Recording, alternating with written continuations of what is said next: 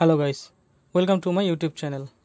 Today I'm gonna show you how to calculate percentage in Microsoft Excel. Well, people think using Excel is very difficult, but once you learn the secret, then it would be as easy as drinking water. Now let's go to our main video and show you how you can calculate percentage in Microsoft Excel.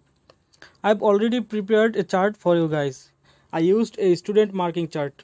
In this chart, you will learn how to pull out total obtained mark, and also I'll teach you how to calculate percentage.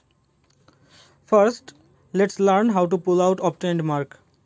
Here you can see one student named Rayleigh got 80 in science, 75 in English, 70 in math and 65 in GK.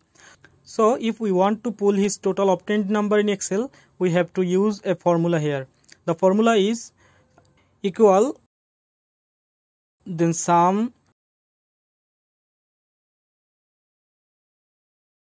then use short bracket and click the first value, and then full column and then last value.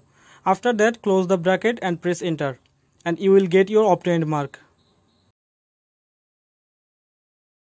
Then drag down to find everyone's obtained mark. Now we will learn how to calculate percentage. Well, for that you have to write here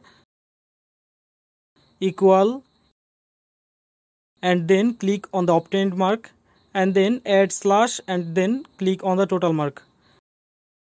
Then use star and after that add 100. Then press enter. That's how you calculate percentage. If you have a question or you want to know something about, please write down comment below. I'll try to solve your problem in the next video. Thanks for watching.